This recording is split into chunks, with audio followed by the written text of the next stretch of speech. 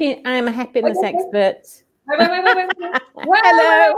Shut Penny up. Hello, everybody. Welcome to Art of Life Explorations. You're with Angie Hardy again, and we're having a really, really interesting chat with a really, really dynamic, very, very interesting woman who I could not wait to get online with.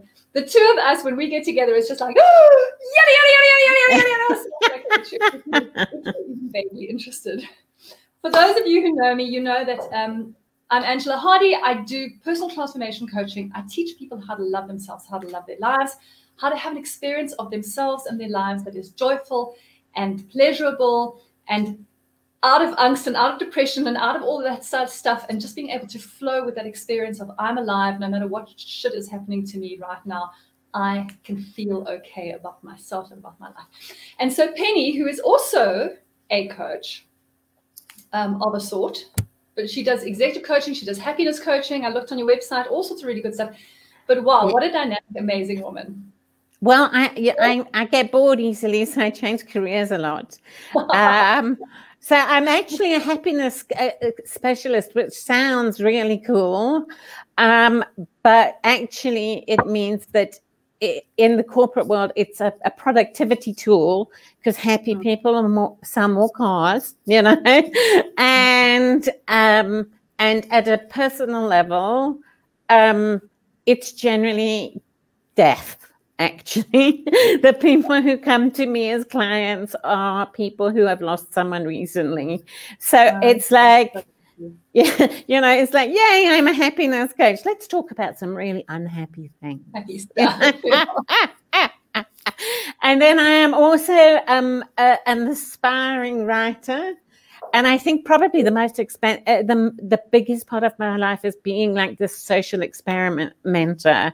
My poor family have, you know, been through like, let's go through the month of having spinach smoothies only, to, I remember reading an article about smaller plates make you feel fuller. So my family had to eat off like on side plates for months. You know, like they get, they're very accommodating. That's because you're the boss, Penny. Let's just own it. You're the boss, but it takes well.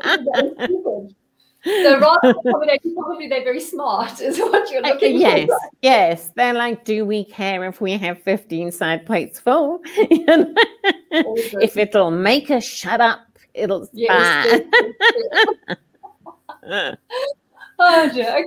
So today, the title of our talk is probably the best title we've ever had on Art of Life Explorations. It's Knickers Will Roll. And it's Penny's title because it's the title of a play that you've been writing, is it not? Or is it a play or a TV series? A screenplay, yes. So so largely autobiographical. But so really the title came from the fact that I have spent my whole life being the big girl and the chubby one, the plump one, the ample one. And recently I went for a tummy tuck, and I say that I have democratic boobs now, because I said to the surgeon, I want them to look like they did when I voted in 1994. You know? He's done a fantastic job. They're incredibly democratic. And what I really am interested in is how much it meant to me it took me, I stood on that cliff edge for 15 years, deciding whether I'm going to jump or not, you know? And now that it's done, the experience is so different to what I thought it would be. Yeah. Tell me first what was hard about deciding, and then we'll talk about what the difference was in what you thought. So a big part of it was, this is ridiculous money to spend on me. I could spend this on the kids. We could go on a holiday. I could spend, you know, like my husband could have that 1974 Rolls Royce he purrs over. He's not getting it, just to be clear. He's getting more democratic boobs, babe.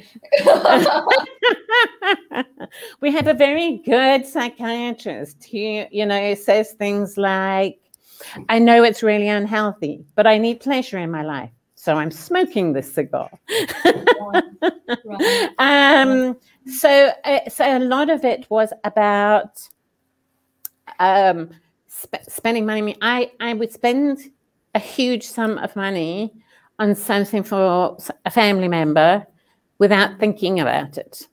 But for me, you know, I'm the person who, for those 15 years, I mean, my friends used to joke because I wore black yoga pants and a baggy t-shirt on top, you know, for 15 years, because spending money on me was hard.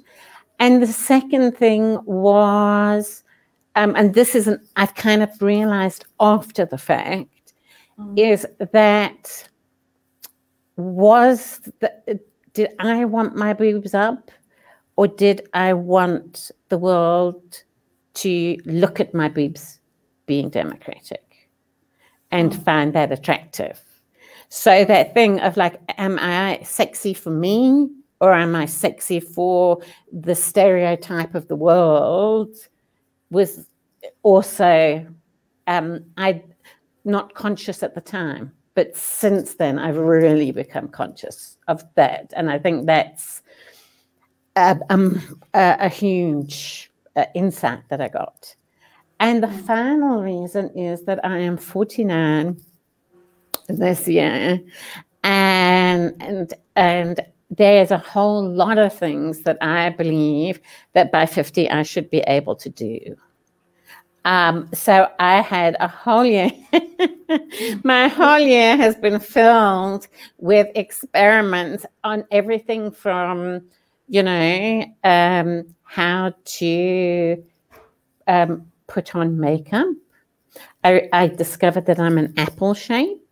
I discovered that when you've had a tummy tuck and you are straight up and down, your knickers roll up and fall down. So I had spent the last month buying every different sort of knickers there are.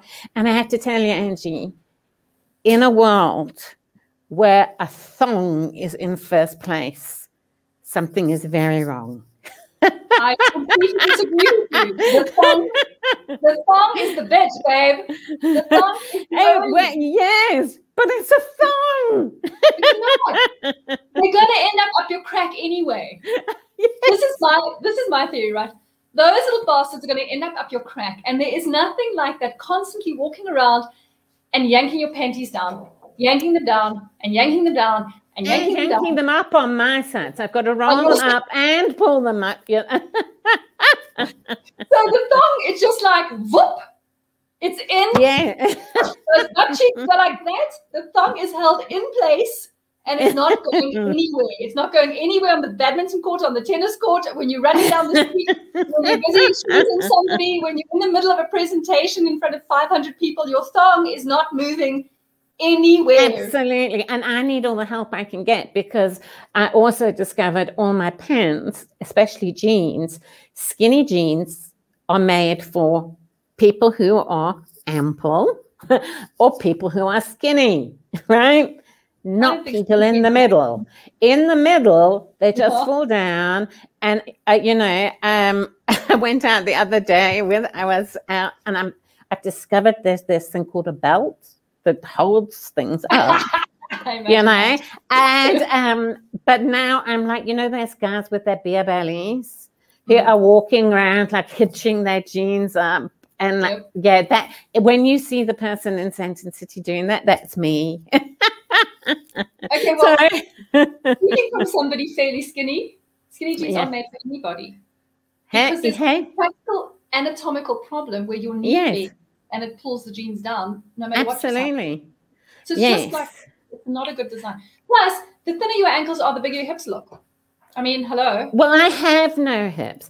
And the more and now I started exercising earlier this year, because I want to do a sit-up before I die. I want to do an unaided sit-up, okay? It's been an aspiration for decades. So I have hired a wonderful lady, Marlene, who comes in and, you know, tries to make me do lunges. That doesn't go well. And helps me with this aspiration. How did I get onto that?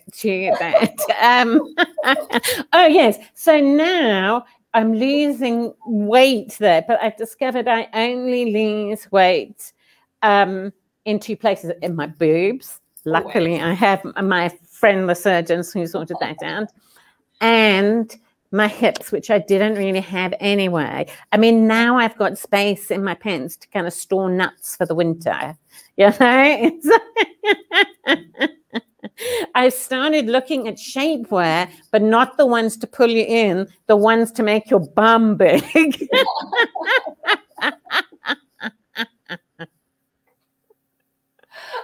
And let me tell you, it was when shapewear rolls. That is like it's a whole other category.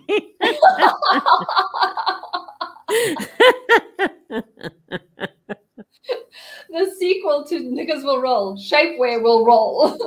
Absolutely. In fact, if you look on my Facebook page, you will see that I had devoted a lot of time to shapewear and my views on shapewear.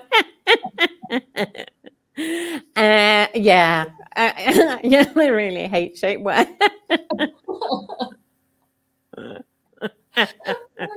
And you never see like sexy shorts. Well, I was, I remember like one of those bodysuits, okay?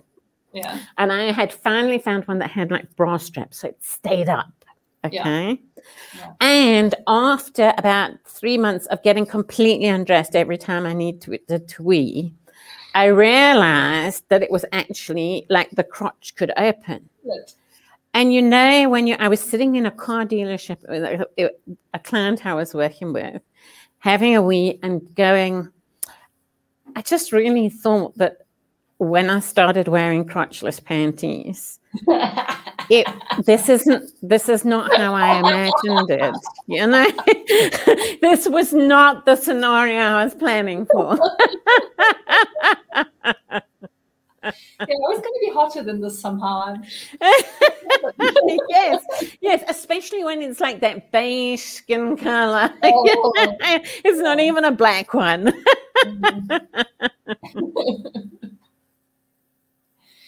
So talking then about when you had the surgery, and because this is the really interesting part of it, isn't it? It's like you think about it for so long, you have to talk yourself into being able to spend that money on yourself. It is a desire that you've had. You thought it was going to do something for you. Yeah. Did it fulfill? What happened? What was the experience? Well, it did, but not how I expected. Okay, so my expectation was that I would come out with my face, but Sophia Loren's body, know. And obviously, like, I just came out with boobs that are hitched up. But this big flap of skin that I'd had since my children were enormous. So my one son was 4.8 kilograms when he was born. So since then I have had, and I'm chubby. So I had this kind of apron of skin. And one of the things I discovered is that I actually realized that I used to hold it as a kind of safety measure of, here is me, here is the world, but it's okay, because I've got this flabby suit of armor. So it made me realize a couple of things. Like, one, that for a long, long time, I've had massive body dysmorphia. I was unable to see, and I am still like this. I see people, you can put on 10 kgs, you can lose 10 kgs. I just see Angie. and I realized that I had not really looked in the mirror for about 10 years. And so I actually didn't know what my body looked like as a starting point, And I thought that it would make me sexy for the world. And one of the big things, another big insight and a big benefit of it for me looking back is that it made me question that. Like, are we wanting to look good, feel good? because if I wear the thong, he'll think I'm sexy. Or if I wear the thong, I will feel more sexy because I won't be hitching my knickers up in the shopping center. So, and it really made me feel like there's lots of work for me to do in terms of all the stuff for me. Because actually, when I was one, I mean, I have a completely weird family, but part of that was my weirdness, not theirs, but deciding age 10 that it was my job to look after everybody. And since then, really, my life has been, you know, looking after everybody. If I'm not looking after everybody, my family they call basically all my friends my waifs and strays. Because everybody I know is dysfunctional in some way, but they're the most fun. But the big thing that we was talking about is how little I care about it now. So I do look in the mirror every day. I have spent money on clothes, but clothes that make me feel good and make me able to do what I want to do. I have discovered that high heels, they're not a decorative item. I actually can wear them. And I discovered a man who will cut the heels a little bit shorter so I can actually walk in them. It's amazing. And that I am allowed to wear high heels just to go to Pick and Pay if I want to. Wow. Because I had this view that because it was all about everyone else, well, like, why would I put on a dress, especially now that I'm working less and less in the corporate world? You know, it's like, well, why would I wear a dress? And everyone will laugh if I wear a dress. And I'm like, Penny, have you been into a shop? Have you seen how much space is dedicated to dresses? People wear them without laughing at each other. This is a very interesting topic for me because it's about that quintessential little seed that is, who do I give myself permission to be? How do I give myself permission to be? Yeah. Have I created this persona about myself, within my own thinking that restricts me to being just that thing so that I'm showing up in the world in just that way?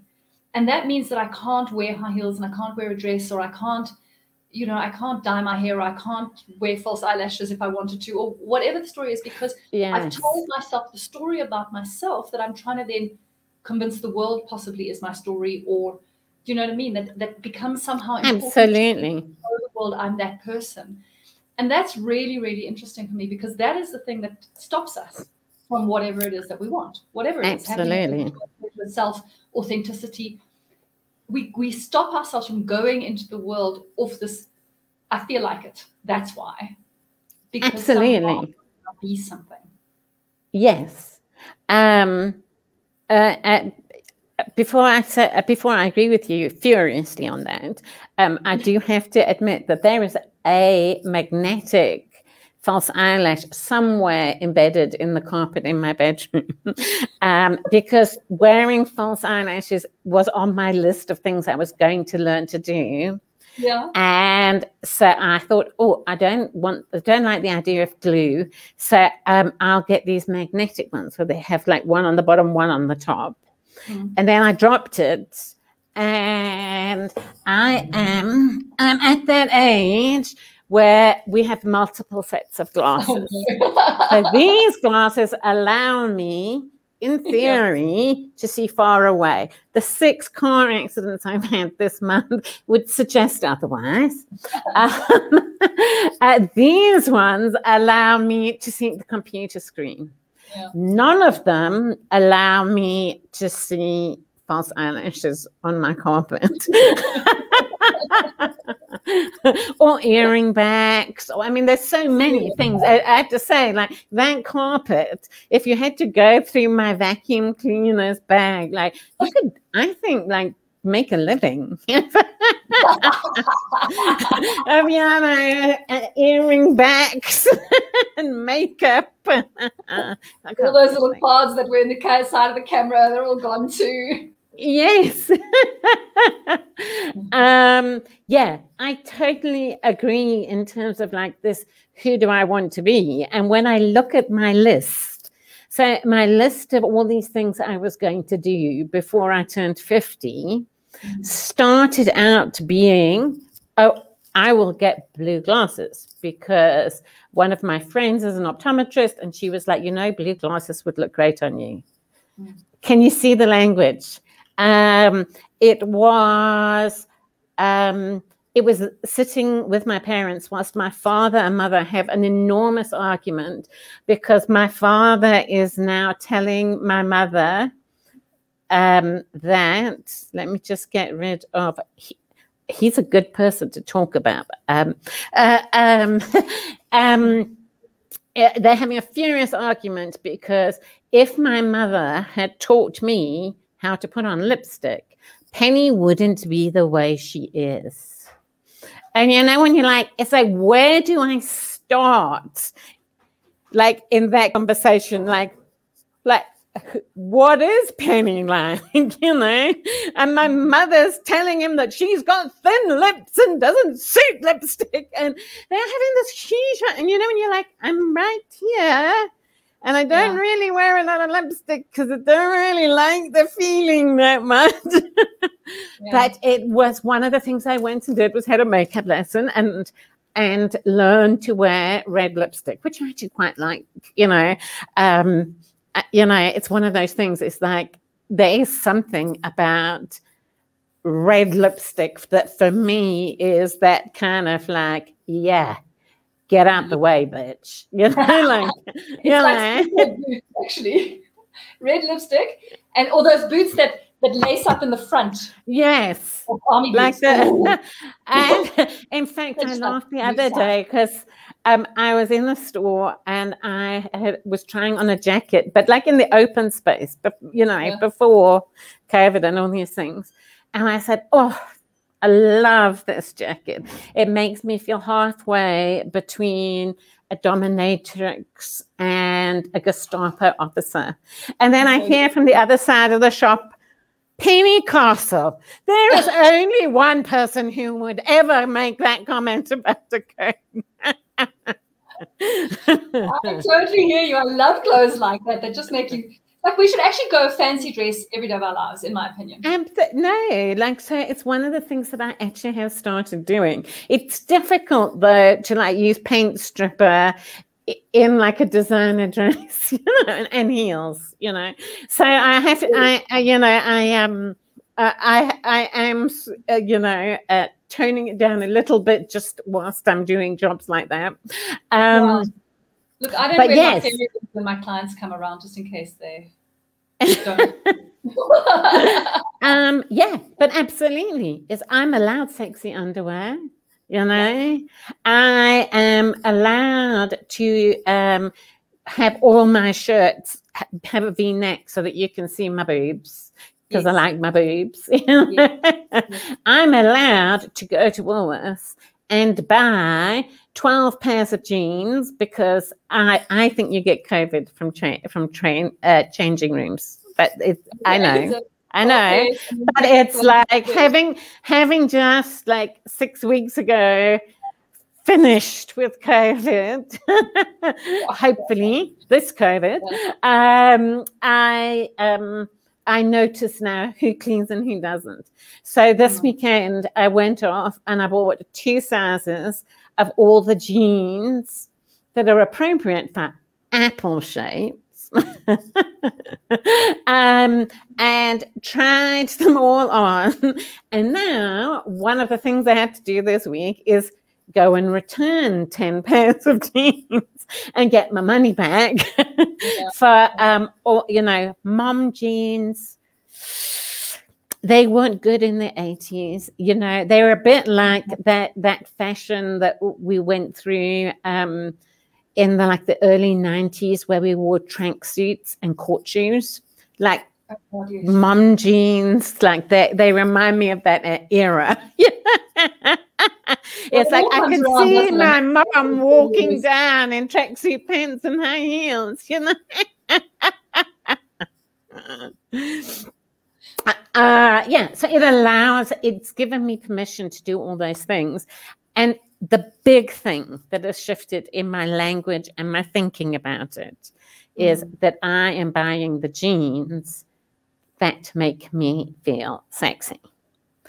And now the conversations that I'm having are not, you can shop at Woolies or Donna Claire or Queen's Park because they have big sizes. It is really nice to be able to shop in normal shops. It is really nice to be able to phone your friend and go, who does good jeans? You know, that is one of the big benefits, you know, is that I've come down to a size where I don't have to be in the fatty section. But for me, you know, so the ladies in bras and things like know me because I go in and browse and tell them which ones I'm saving for.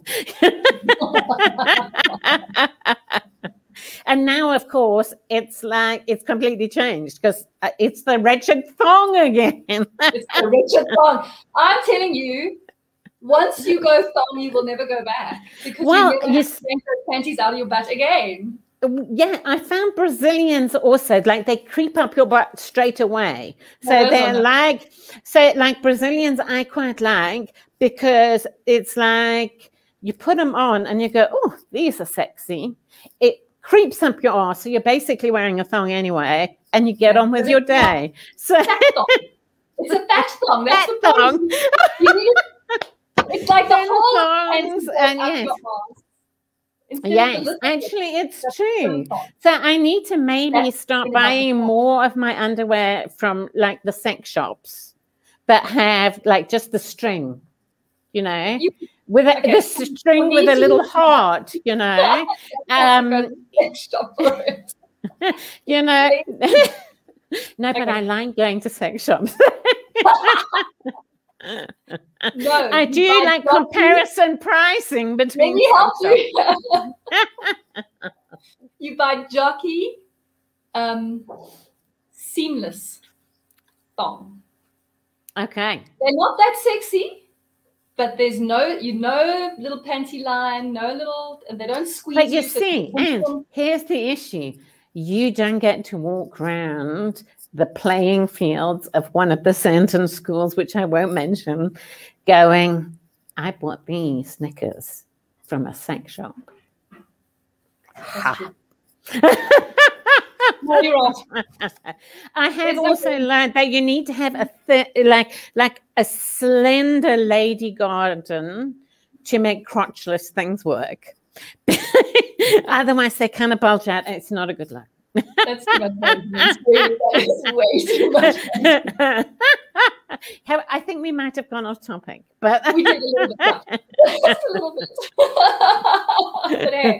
But I do think the main point is actually my narrative about myself has changed. About who am I being sexy for? For me. Am I allowed to spend money on me? Well, I would spend that money on groceries without blinking. Yes. So why would, spending it on, the secondhand Prada high heels that I found on Instagram, why is that worse? It's, other than that everyone's hungry, but we could all do with being hungry for a while. But that's the whole issue, isn't it? It's like, it's not just the groceries or the Prada or the whatever. It's what am I allowed to be? Can I spend myself on myself? Absolutely. Absolutely. Do I have permission to like myself? Do I have permission to like myself? Do I have permission to feel sexy? Do I have permission to take up space? I mean, one of the things that I am always looking at is body language in meetings. Yes. And men make themselves bigger and they take up space. And when they are loud and thump their hand on the table, they are showing great, powerful leadership. Yes. In that same room will be a woman who's probably more senior on the organogram. She's got her legs crossed and her arms like this. And, you know, we've come from a culture that women must be small and women must be quiet. So there's also something that goes, no, I'm going to be loud. I'm loud. So all those times when I had my family go, shh, keep it down, beep you. Sorry, there's another issue, which is beautiful, sexy clothing, which really, I mean, let's face it, a cute little pencil skirt or a nice pair of really shoes or a push-up bra or a little tight top is beautiful. It is sexy. Yes. But once again, you don't stand big in clothing. Absolutely. That narrows your profile. You can't do it. Absolutely. So you can't. You can't walk as fast as everyone else, you know. Right? Back in the French court in Versailles, where all the men were the ones wearing high heels and lace and makeup and beauty patches and whatever, they were trotting around in this little way because this is the sign of I do nothing with my body. I don't have Absolutely. Yeah. I am, and it's for somebody else because it's how I look to you. And that's a big deal for me, was that the question always when I try something on is, will, you know, my clients think this looks, you know, professional enough? Will my husband think this looks sexy enough? You know, like, but the question was all about the other. There was never a moment where I stood in that change room and went, damn, I'm good looking. You know? And that for me is, you know, one of the things that I wanted to be is I want to have the permission to be big and bold and take big steps, you know, in my high heels. Haven't mastered that yet. Penny, I'm sorry, you need longer legs to take big steps. Yes. Well, that's it. You see, it's like, and if you go into corporate head offices, you know, it's one of my kind of, when I am supreme dictator, one of the things that happen is that every architect in the world will wear like 5-inch heels and walk through every building they design. Yes. Because there is not a head office or a corporate building that doesn't have flooring material that is unsuitable for somebody in high heels. You know? Wheelchair access, high wheelchair access. Absolutely. Yeah, don't get me started on wheelchair access. So this is a good opportunity to ask you, what have you learned? Like, what are your hints and tips for people who are maybe struggling with their own bodies and looking for that sense of, what do I do about it? How do I find that permission in me to be bootylicious, to be beautiful? I mean, and before I even ask you that, I just want to say that it's very interesting to me because I've dealt with people who are struggling with weight before, and they come to me and they're like, can you help me with weight and whatever? And of course, I never help them with their weight because they know much more about dieting than I will ever know, right? So I never help them. What I help them with is to see the conversations that they're having, the sabotages that they're doing, the way that they see themselves, how they view the world, the story that they tell themselves about thin people. Absolutely. And that is so common, that story about thin people. Thin people are having more fun than me, you know. It's like me and my blonde hair. You know, I've had it for nearly 10 years now, and I'm still waiting to be having more fun than everyone else. But I have stories like thin people are bitchy, and thin people have to be. If I'm perfect, if I'm thin, I have to be perfect in everything. And so I have to become a better person if I'm thin somehow, and I don't know how to do that. And they have stories about how thin people are so judgmental, and thin people. And that's what's so interesting to me about that is that I spoke to one of my friends actually about this, and she was saying, yeah, you know, she's got all this thinking about thin people, but she would love to lose weight. Yeah. And I had to laugh at her and say, and there's this judgment. Yes. Yeah. And she's like, you know, thin people always judging fat people for having weight. And I'm like, hold on, You're judging thin people for being Absolutely. And a lot of that, it's like right in our DNA, you know. Yes. I mean, I had one of my most she is the most beautiful woman I have ever known. And she was always, she'd go home from she'd get home from school and go, you know, Mum, I left my lunchbox at home, I'm starving. And her mother would go, well, you know what, skipping lunch, like, that's probably a good thing for you, you know, to this child.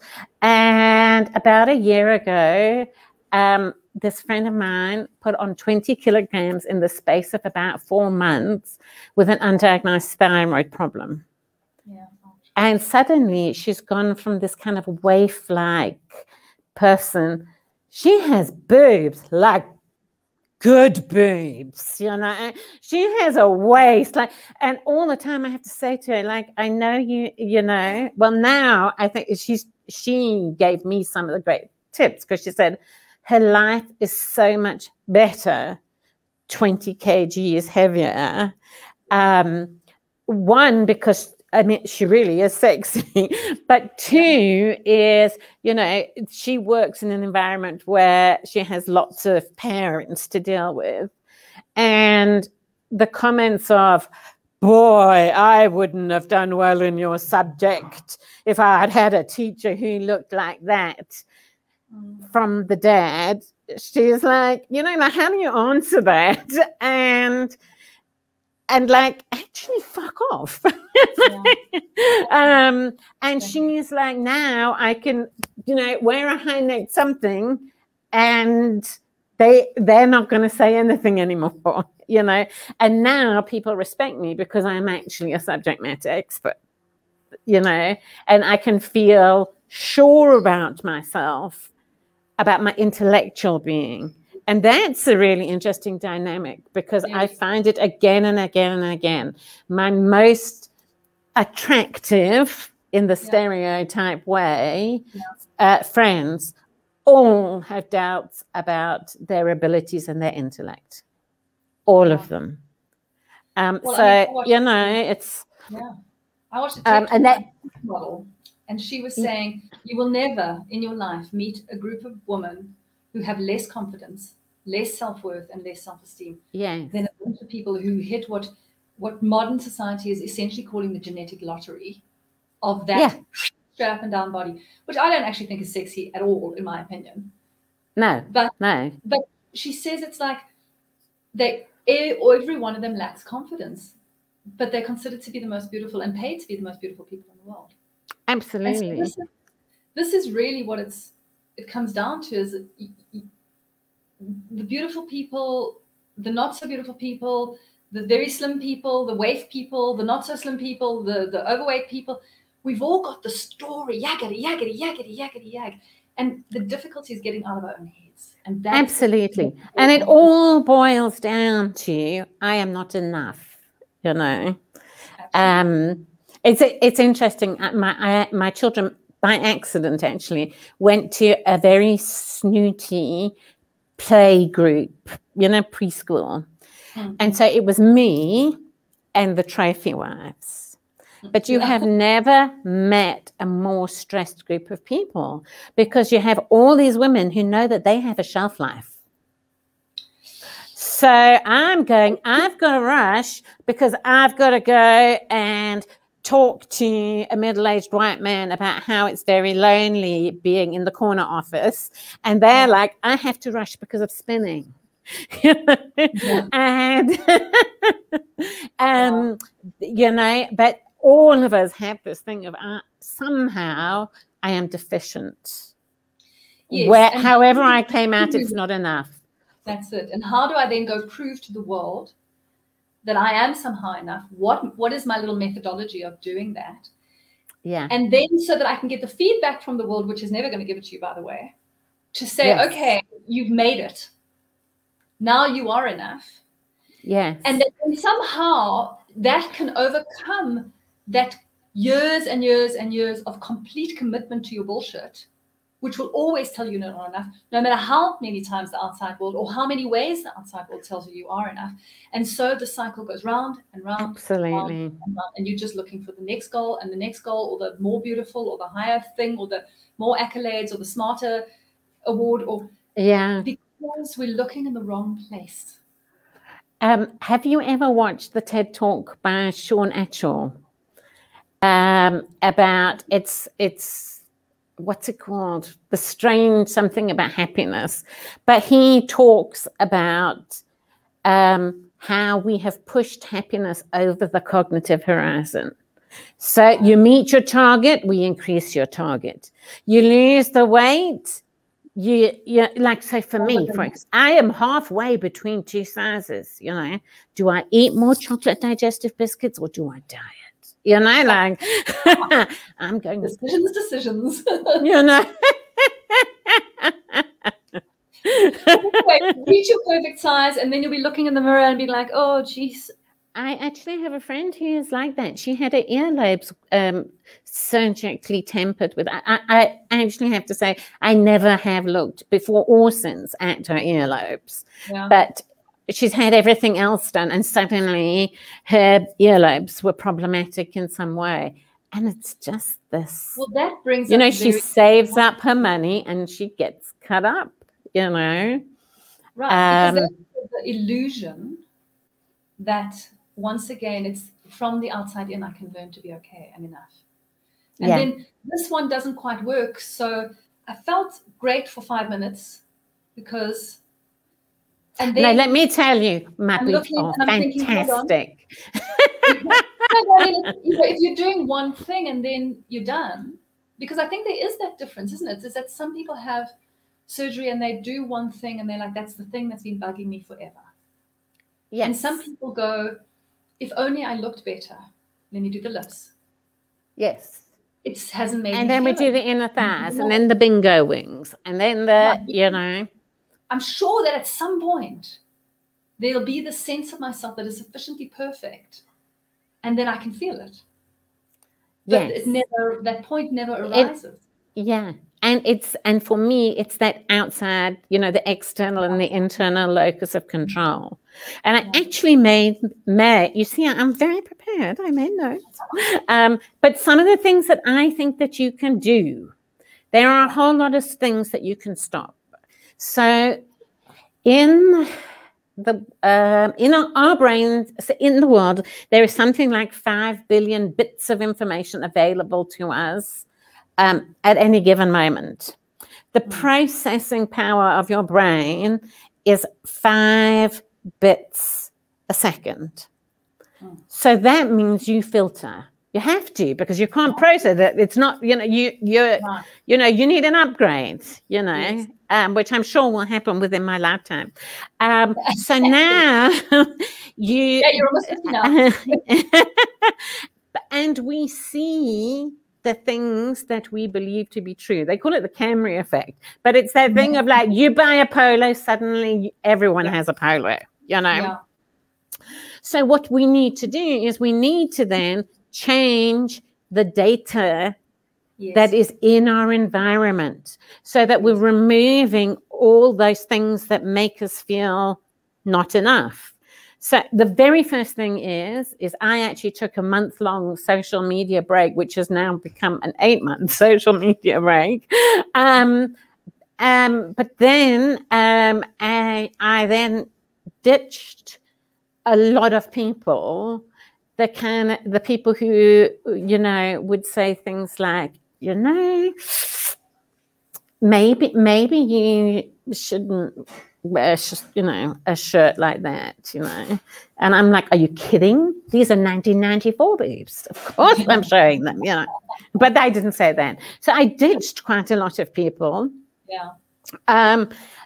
Whatever you need to do, and this is your world and my world and the therapeutic world, is you do need somebody to reflect back to you your internal narrative, because we are blind to it in ourselves. You know, I don't. watch Yeah, and listen. there's things that I don't notice in my language until somebody says, did you see that you just congratulated someone for losing weight, Penny? Like, that's not part of the narrative of being whatever size is fine, So for me, one of the big things that I think people should do is work with somebody, not a friend or a family, because it's got to be somebody who's not going to cry because you're sad, who is actually going to work with you to reflect back to you, can you see it? And then help you find for yourself what makes you feel great. I think we were talking the other day about people's obsession with keto and 7 meals a day and all these fights about it. And I'm like, you know what?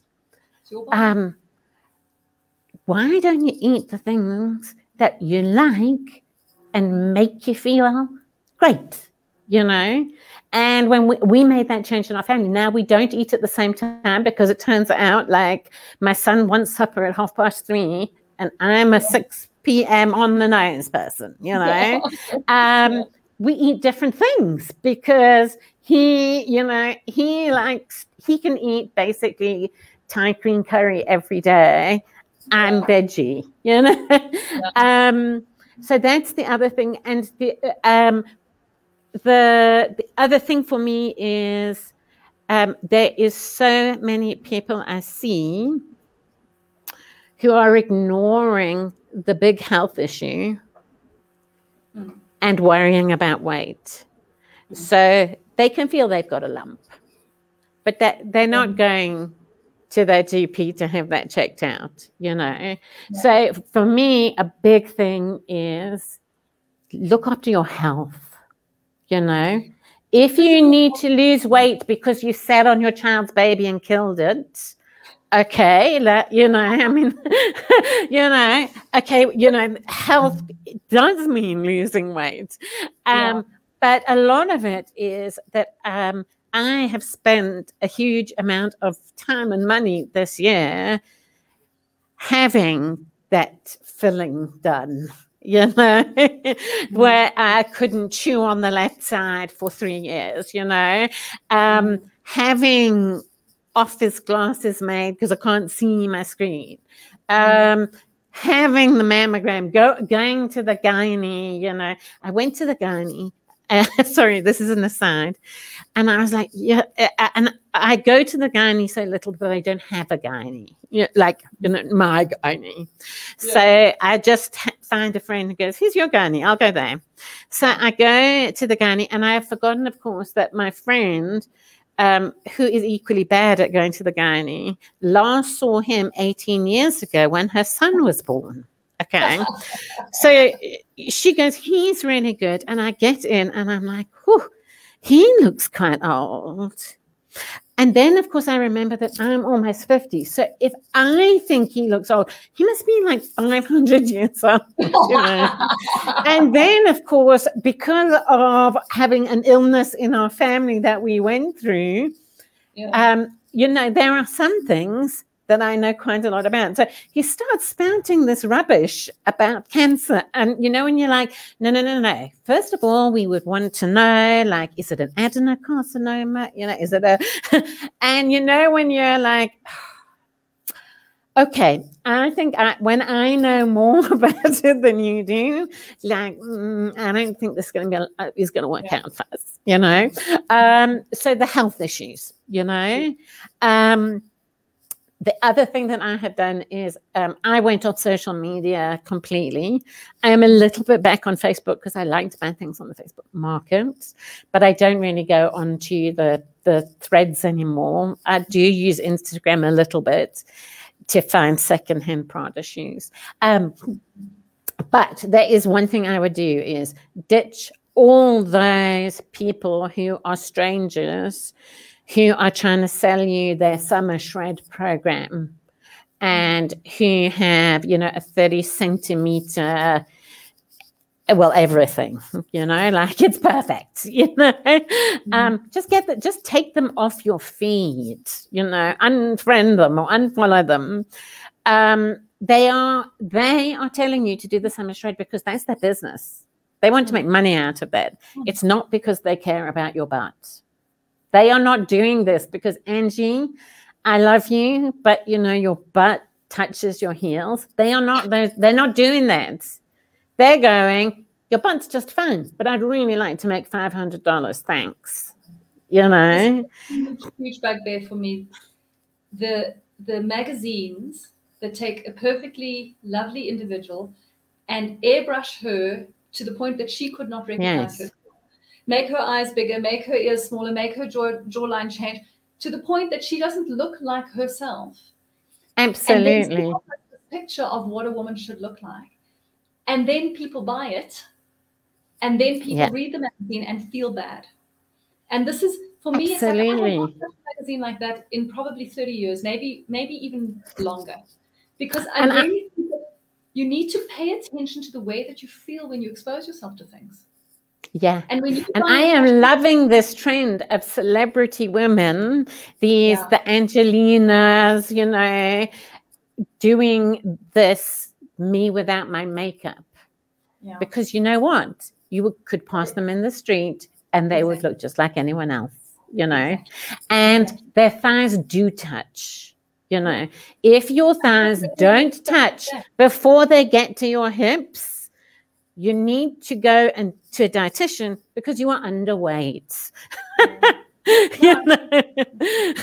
And you have a problem. Edit where you pay attention. It's the same thing for happiness. It's the same thing for a feeling of authenticity. Can I be myself? Well, if you're seeing everybody not being themselves, if you're seeing everybody that you suddenly feel like you've got to catch up with and be more like, it's going to be harder for you to be an expression of yourself.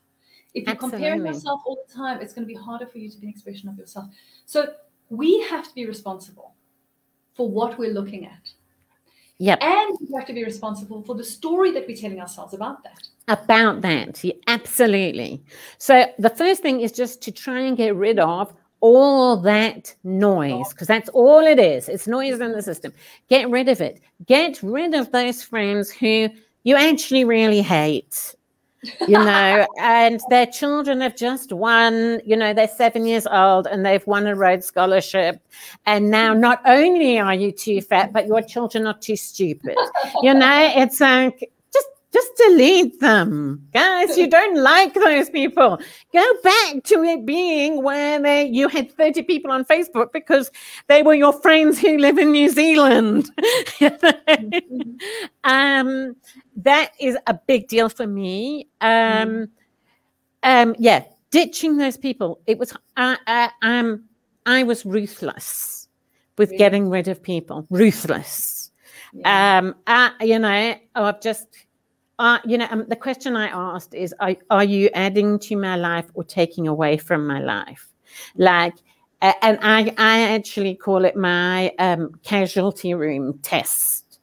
Is like, if something happened to my son, would you be one of the people who are sitting there, not moving at 2 o'clock in the morning until you've heard that the kid is fine? And that's like who I am now, is like, you're a casualty, 2 o'clock in the morning casualty person or not. I was really that ruthless. Okay, and then you can just go on for a little while on the solo layout. Keep going, okay? Okay, cool. The next thing that you should do is, if you do stay on social media, #body positive. And there are others that are curve positive. Some of them have more of a sexuality bent than others, and that's your choice, what you want to see. But what that did for me was it started feeding data to me of women whose nipples did touch their belly button and were still dancing around their room, belly dancing around their room and being sexy. You don't have to have your boobs on your shoulders to be sexy. Although it is really nice to have democratic boobs, like I will say that, you know. But so what you've done then is you have deleted the stream of data that makes you feel bad, and you've replaced it with a stream of data of people who look like you and are expressing their joy and their sexuality and how great they feel about themselves, just looking like normal people. Now, I'm actually glad that we're solo screen for a moment, because I have an interest in the BDSM world. Like, I find it absolutely fascinating. So go and join fetlife.com, because what you will see in there, I mean, this is if you're a bit porny, you know, I have to tell you, like, it's porny. But what you will see is women spreading themselves open, and they are a size 22, and they are the sexiest goddesses you've ever seen in your life. There are a lot of thongs on FetLife. If you're still feeling like you have that external locus of control and you need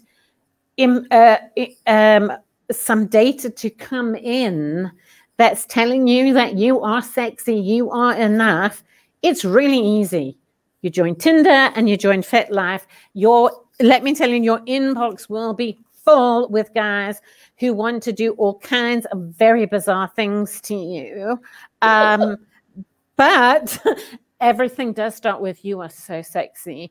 I want to beep you so much. Like, so if you need the affirmation, it is there and it is easy to get, you know. I have a friend who's going through an ugly divorce, and I created a Tinder account just to know.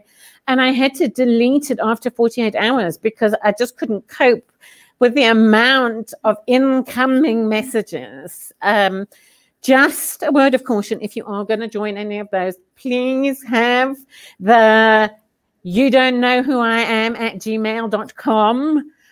You know, don't put your corporate email address as your account. Like, just don't, you know, it's not going to do well in your performance review. So that is it. And then if you know, going back to this health thing, is I hear so many people who are stuck in a particular space of, like, I only use traditional allopathic medicine, or I only go to a homeopath, or I only go to the Ayurveda, that one that I can't say. But actually use everything that's at your disposal, because you can't feel that you're enough if you, for example, can't get off the floor without help. You know, I again read an article that said, you know, one of the really good predictors of longevity is, can you get off the floor without using your hands? Which of course meant like 6 months of me dropping to the floor and then like practicing different methods. And actually it's just method. And then the other thing is, and Angie, I just want to give you a punt on this, is one of the things that I have spent money on and is worth every cent is I call it my floating. I'm going floating today, but spending time, if you are not somebody, well, even if you are somebody who has, you know, doesn't want to have complete lack of stimulation, you can put, you know, open the lid or whatever you need to do. But going into what's the official name for them, Ange? We call it flotation tank. It's also known as a sensory deprivation tank, or yes. Tank. So that for me has made a huge difference. And I really was thinking about, what is it? What is it that makes lying in a pool of Epsom salts, you know, I mean, really, up until I went in one, Epsom salts are for scrubbing the dead skin off your feet, right? That's what you use it for, you know. And there was three things for me. Yeah. You know, just to kind of to preempt this is I have a strong belief that the pandemic is not COVID. The pandemic is anxiety. We have driven ourselves to a point where we will never be enough. Yeah. And what that does for me is that I have a long-term anxiety, underlying anxiety. Actually, I'm at the point now where it's a pathology. I think it is for most people, but you know, most people are suffering with anxiety. And by the way, being anxious makes loads of cortisol in your body and makes you fat. So, you know, there's a good reason to that if you want to be thin and a bitch and all those things that go with it, you know. Actually, you won't be because you'll have less anxiety. Yeah. I mean, like, I have to say, like, people go, you know, my friend at school, dad said he used to work with you in your corporate career. And then I said to, I hope it wasn't when I was going through my bitch phase. And my son looks at me and says, you've been going through your bitch phase since 1975, Mom. Like, you know, but reducing my... So the first thing is it helps me reduce my anxiety levels. Yes, it's very, very a lot of research. Yeah, and yeah, I mean, you can talk, I think, in detail about what it's doing physiologically. I just know that it works. Yeah. I just know that I come out of there and it's like, you know, I can breathe again. I don't know if you've noticed, like when I walk in, I stomp in. Yes, you know, and when I leave, well, we talk about this shit and I hang around for like ruining your life, you know, burning your dinner, you know, that kind of stuff. You know, I won't leave. You're sitting there going, why won't you leave? God, and she's got her knickers around her ankles again. The second thing for me is it manages overwhelm. So I talk a lot about my friends of like, I can't do that today because I'm hiding under the dining room table with my duvet, because just this world that we live in is, I mean, right now on my PC, I have 1, 2, 3, 4, 5, 6 apps that are sending me information. And it just keeps coming and coming and coming. And some of them are nice. Some of them are 49 texts from my sister who wants me to, you know, renovate her flat and make it look like the Hyatt for $450. But that's a different story. But that overwhelm of too much information, too many people, and because I have this, I must help. I've emptied my cup. Yeah. You know, it's, you know, I've given, you know, I've made you feel better. I've made you feel better. You feel better. And what has happened is you have put it all on my shoulders and I'm exhausted. Yeah. So just to go where no one can, it's like, well, now it's 2 hours. It started as an hour and now it's 2 hours of just no one can get to me here. You know, like it's brilliant. And interestingly enough, during my coach training, I mean, and we are talking 15 years ago, I came to you to try it because one of the things that we were asked to do was to go and try all these different things so that they were things that you could offer as potential options for your clients, right? And I remember it being the longest hour of my life, because I had places to be and people to see and things to do, and what the hell am I doing? Lying in water. Yeah. So I do think maybe you have to be in the right place, but that the overwhelm, anxiety, and the other thing, and I mean, there have been days where you've had to bang on the lid with a broom because I just fall asleep. I actually don't even know if I'm asleep or whether I'm unconscious, but fatigue. You know, I have, the world at the moment is everywhere we look. we have a journalistic environment that is based on bad news. So we never hear about, oh, the extra, how nurse so-and-so gave 763 people their vaccines. We don't hear that story, Yeah.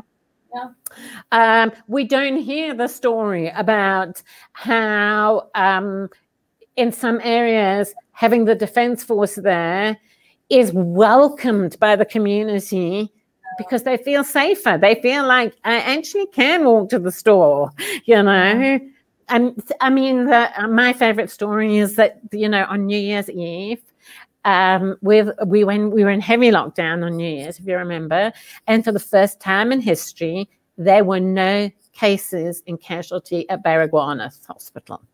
It's never happened before.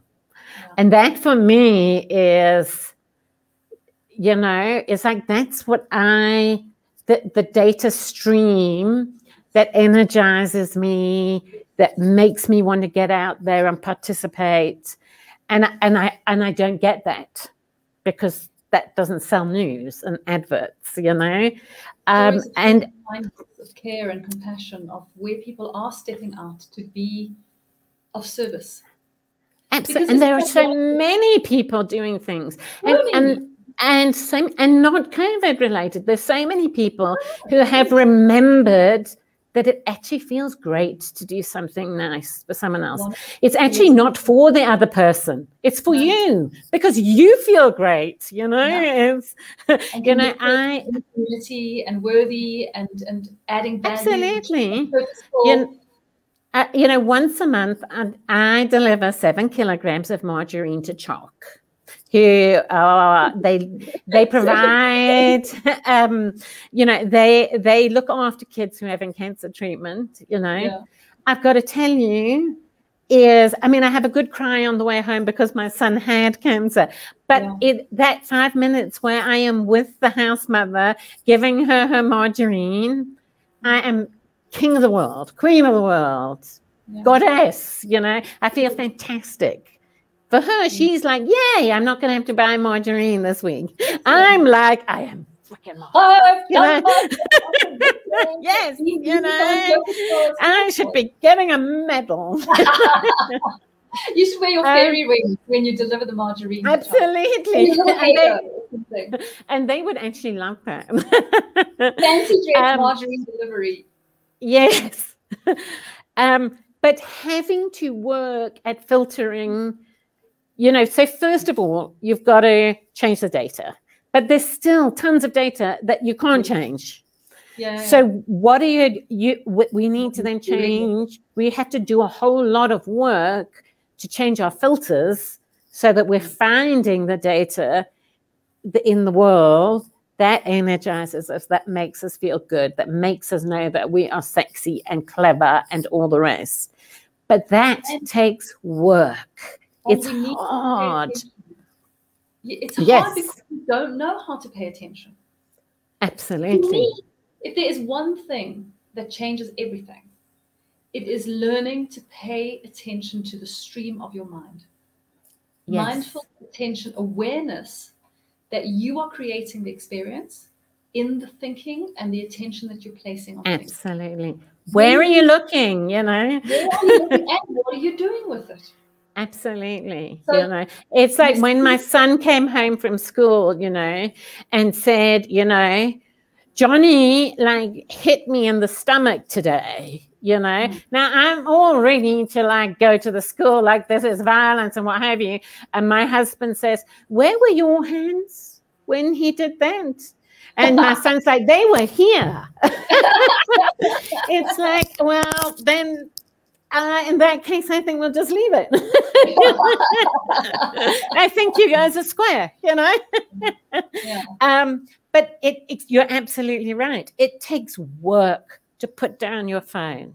I promise you, even if it's just Netflix, you'll love it more if you're only watching Netflix, It's been an interesting week for me because my domestic worker and a designer that I work with, both, they said it in different ways. So the designer said to me, Penny, one room, one item at a time. That's how you renovate a house. Yes. And my domestic worker said, the reason you've just kicked over the tin of paint is because the tin of paint was open because you're trying to do 5 things at the same time. So just put the lid on the tin of the paint, please. But it's the same lesson. It's like we've got to be conscious of what we're focusing on, conscious about how we process that, and do one thing at a time. And that takes a vast amount of energy. It's the simplest thing to do and the hardest thing to do in our lives now, is to say, I'm switching it off, Yeah. It does get easier. When awareness and focusing and paying attention is like any other thing, a habit, actually. You are creating pathways in your brain that tell your brain, this is what I want, become good at it. And so it's like, I play tennis, I want to hit a good serve, I practice my serve. Absolutely. Until such time as I don't think about my serve, because my serve works the way that my serve works. And you can renovate your mind, and you can redesign and hack your mind in the same way, but you have to and do it yourself. So creating it, and also knowing that you can come at it from different directions. And that for me is why having a thinking partner is awesome. So I think for me is, it's really, really hard for me to, it's really, really hard for me to focus on one thing, But what do I know?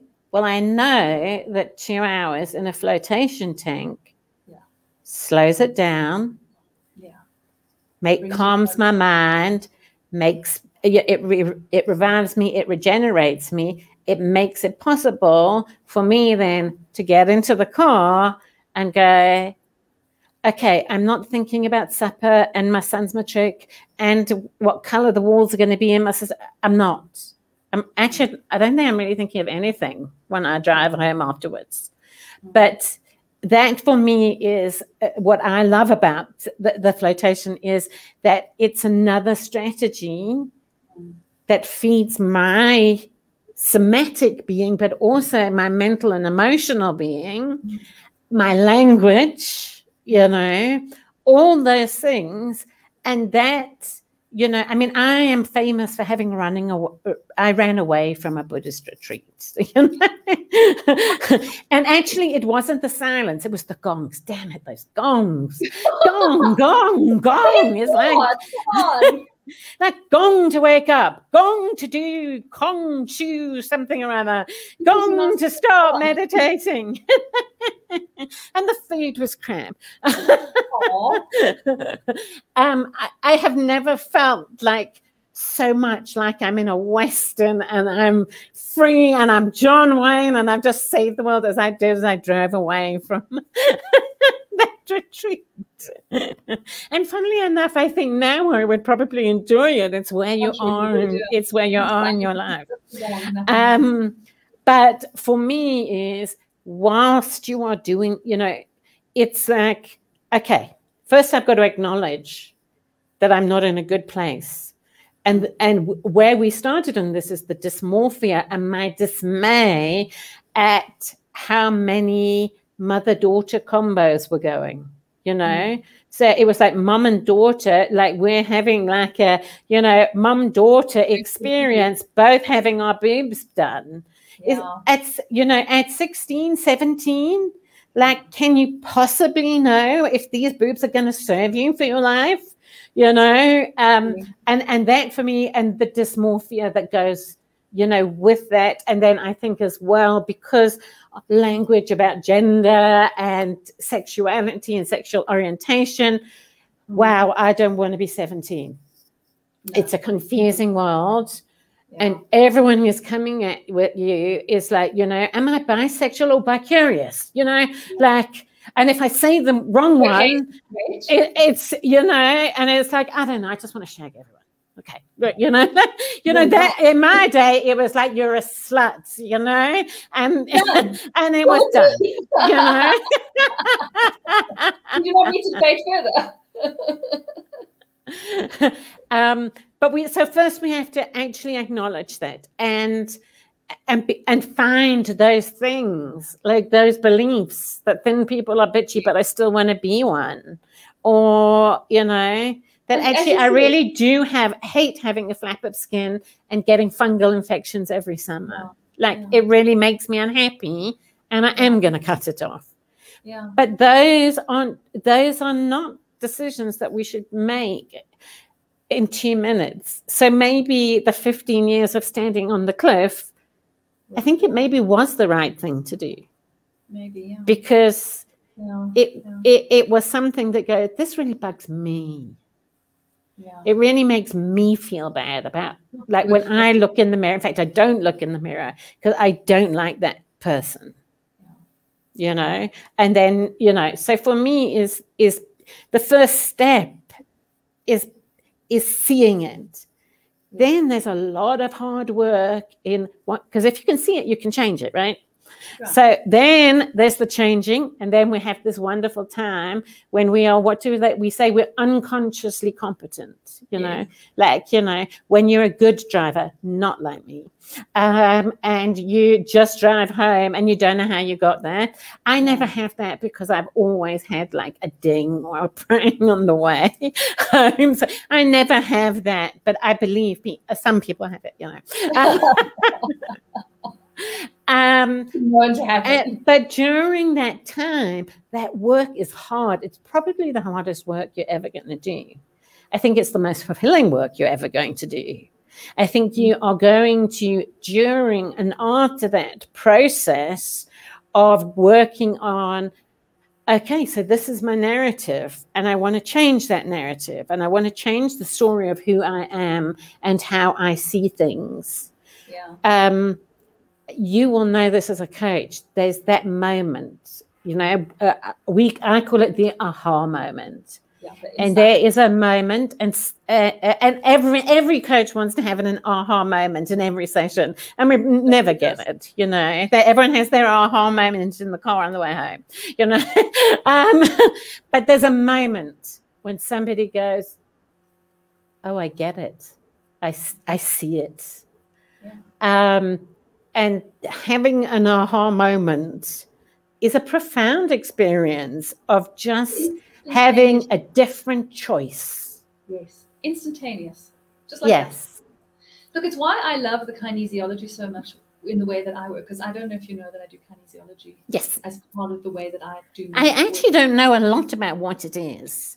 It's just know it is amazing is because, again, when I had to try stuff, I went to a kinesiologist, and as I walked in, she lay down, I lay down, she tapped me, I think, and then she said to me, "What's the conversation that you're not having?" And when you're like, "I am taking my handbag and I'm running because you are a witch." It's like, just now your head is going to start spinning around because I don't know how you knew that, but I am leaving. Yeah. Well, tell me what it really is. About the kinesiology is that the way that it works is that because your unconscious mind is actually having all of these stories, your unconscious mind has got all the belief systems, it's got all the sabotage programs, it's got all the understandings of who I am, how do I survive in the world, how do I get the attachment I need, how do I stay safe? But it's not sharing it with you consciously. It's just sharing it with you in the way that you behave. It's got this feeling that comes up that drives you to behave in a certain way. Yes, and you can feel, one of the things we do as integral coaches is we teach people to recognize not fear, but churning in my stomach. Right. What does it feel like? Yes. What messages? What is it trying to tell me? Yeah. And so with kinesiology, it's what we do is we use the body then to unlock that understanding of what the unconscious is actually about. And actually how to do that somatic piece, like how to find it, how to find it for yourself, but also I can find it in the moment right now for you. I can your body will tell me right now what's going on. So you might become good because that's in the process of our work together. I want you to be able to be good at your life. I don't want to, you're not coming back to see me for the rest of time, right? You must learn to what? Your own. No. I think you made a mistake, but if I move, I'm taking a tank with me. Well, for the tank, you'll come and see me for the rest of the time. But not no. Oh, no, I feel so terrible. But we will Zoom. We will Zoom. So the kinesiology helps to identify the belief systems, because the body will tell you immediately if there's a belief system about it.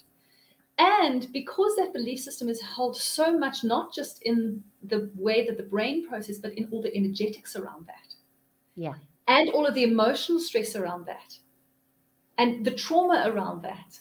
And so with the kinesiology, we can actually change that in the whole somatic body, in the whole physical experience of life. And so what's nice about that is that that's fast.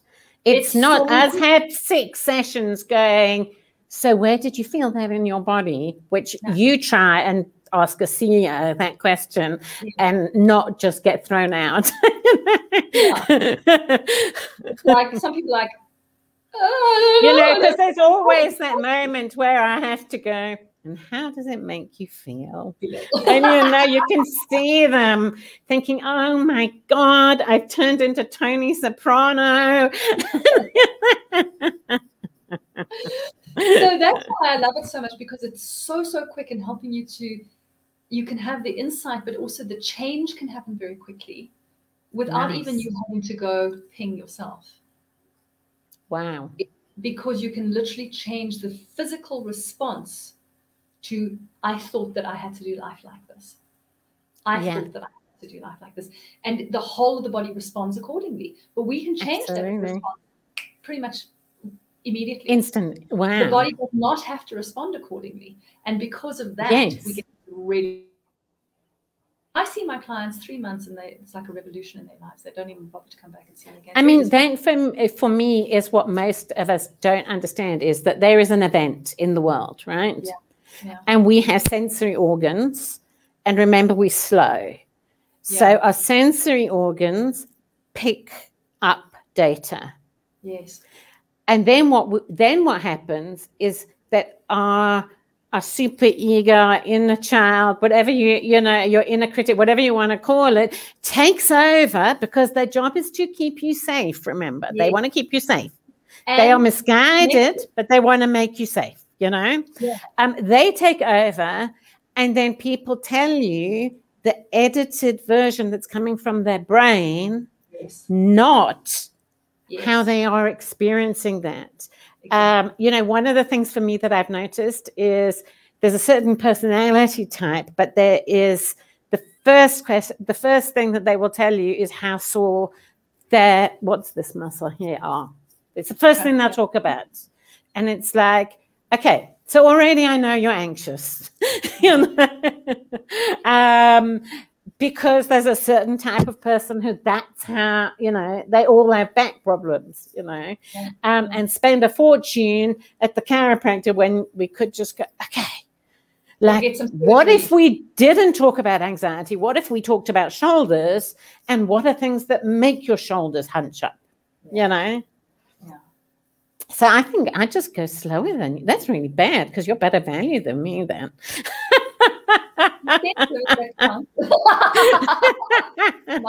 Corporate pays better. The problem is I don't know. Anyway, there's a time that you get to when you're like, you know what? I just don't care about whether your quarterly results made your share price go down by a cent. And when you get to that point, they know it, you're not doing any good. and actually that is why I have lots of corporate people, but they are coming as individuals. I don't do corporate programs anymore. Yeah, the individual stuff, you can just see that transformation, like this opening. Absolutely, It's beautiful. It's beautiful. Yeah. Look, we need to wrap this sucker up. We've been going almost an hour and a half. Nobody watches that. I know. But you should, because it's worth it. Great value from us. They will. It's like it's like, you know, because my whole life, I've forgotten what her name is now. I have wanted to be the psychiatrist from The Sopranos. Like, I've wanted to be here. I've wanted to sit in that chair with a mafia don and go, how does that make you feel, Tony? You know?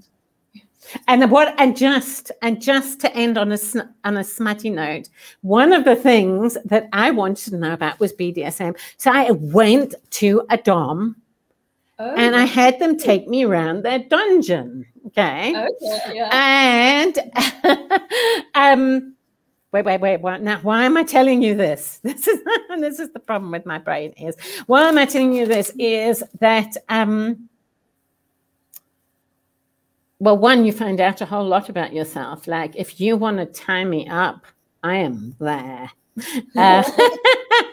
And just go to Fat Life and say rope work, and they will be there for you. Yeah. Why did I want to go there? I can't even remember the beginning of the story. It'll come back to me. We'll have to do this again so I can tell you, like, what was, you know, why I went to the dungeon, and what an interesting experience, you know. But it's one of those things I've always wanted to know, you know, is I'm planning on going to one of those swingers things. I hope that they have a corner for people who are like, no, I'm just curious. Like, can we have like a viewing deck? You know, it's like, you know, a friend of mine said he went to one and he's standing having a beer, talking to a guy about like the rugby season or something. And a woman walks up, undoes his belt, unzips him, and proceeds. And he was like, the curry cup. Like, what is going on? So the poor man told me this, and I'm like, dude, you're my wingman when we go. On that note, Penny and I will be back because we find each other so freaking interesting. And anybody who finds it interesting is welcome to join the conversation. And you know, when I go, I'll tell you when they are, because then I won't be Norman No Mates at the bar on my own. Okay, we're going to call it for today. It's been such a sweet pleasure talking to you, Penny. Thank you so much. Yes, we will. Oh, I could do it every day. You know, like Bette Midler says, but enough about me. What do you think about me? So guys, just keep your eyes peeled. Penny and I will put our details below in the Facebook feed of mine and hers. And so you can come and, you know, find out all of our stuff, all of the free stuff that we do, any videos that we put on YouTube. I've got loads and loads of free stuff available for you to help, you know, on your journey. Just if you can't afford, or if you're not ready, or if you just need a little kicker or a little jump starter, there's lots of videos on YouTube on my channel. There's lots of free stuff available. We do lots of these interviews. We're going to do some stuff again in the future. Penny, have you got a YouTube channel as well? Do you have that kind of stuff available? I do, but I haven't updated it since I did since I did the whole shapewear issues. You know, okay, I think that was my therapy. So there'll be still relevant stuff about all the stuff that's coming. Yes, they will, because there'll be a thong one coming up. We're going to have an hour about thongs. Okay, guys, have a good one. Cheers, and go floating. It's amazing. Oh, it's amazing.